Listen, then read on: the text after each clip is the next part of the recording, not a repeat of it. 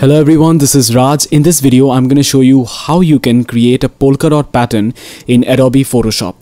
Well, I'm using Adobe Photoshop 2019, which I like to use it, so I am using it. But you can use any version of the Photoshop and the process is totally same. Now, this is a very fun tutorial and you will like it.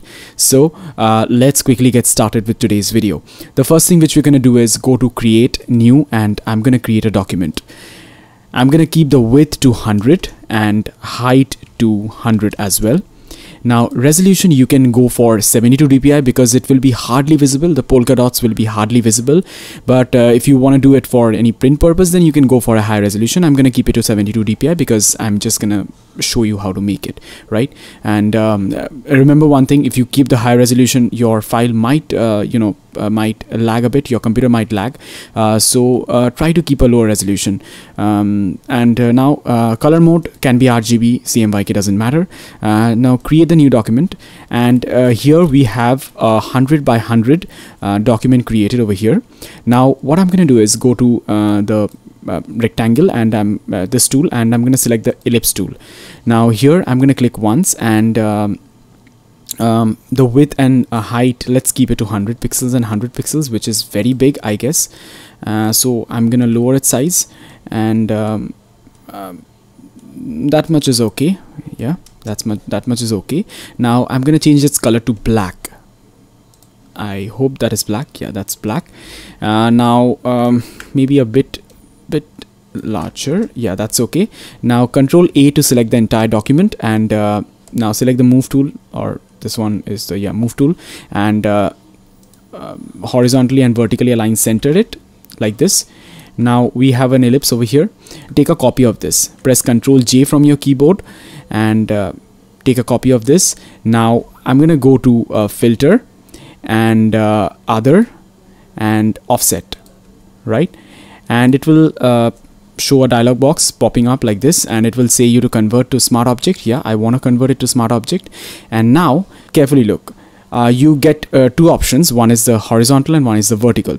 In the horizontal section, we're gonna put in 50, which is half of the size of the document. My document is 100 by 100, so I'm gonna put in the value 50, and vertical also I'm gonna put in 50. Right, this will give this kind of an effect, this kind of a pattern, and now just hit OK. Right, now we have two different layers, ellipse 1 and ellipse 1 copy and ellipse 1. Now I'm gonna turn off the background layer, and this will create this kind of pattern. Now go to edit, and from here select the define pattern. Yeah, that's one. Define pattern. You can name it anything. Let's name it polka dot pattern, and hit OK. Now our pattern is created. Now to check it, I'm gonna go to file and create a new document.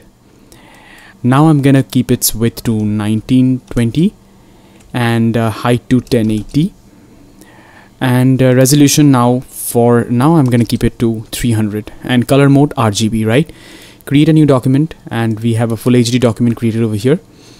Take a new layer and fill it with any color you want. Let's fill it with this one. Now you can create the pattern in two different ways. Either you fill the layer with any color you want, and you can go and double click and you can apply it as a layer style, or you can apply it as a pattern overlay from here. But I don't want that, because for a small little trick I want it to apply it as a layer style. I'm going to show you why. Now go double click on the layer 1, and from here select the option pattern overlay. Yeah, this one. Now from this drop down menu, here is our pattern over here. Now click on this, it will be applied as a new pattern. Now from here you can scale down the pattern if you want. You can scale it down. You can lower the opacity of this pattern. But for now, let's keep it to 100, and I'm going to scale it down to 26, which looks fine for me, and hit OK. Now it's applied to this layer. The pattern is applied to this layer as a layer style. Now the problem here which you will face is, if you want to apply a different color to this background, let's say I want to apply a red color, maybe, and if I put it at the bottom of this layer 1, it will not be visible. It's very obvious, right? It will not be visible. Now, how to make it visible and how to get a different color background? It's very simple. Just lower the fill of the layer. Now what will happen if you lower the fill? It will keep the layer styles intact, but it will take away all the contents of the layer. This is what happened over here. It has taken out all the contents of the layer, which was the blue color, but it has kept the layer style intact, right? That's the reason why we lowered the fill. Now you can apply any color you want over here, any color you want, or you can delete the layer and you can go to the adjustment layer. You can apply a solid color adjustment layer. You can apply any color you want over here. The polka dots will be intact like that. But now, what if we want to change the color of the polka dot itself? You can do one thing, right click on it and convert it to a smart object. Now double click on it and you can apply a color overlay over here. You can select any color you want. You can go for white, you can go for black, you can go for yellow. Let's keep it black for an instance and hit OK. Now this is how you create a polka dot pattern in Adobe Photoshop.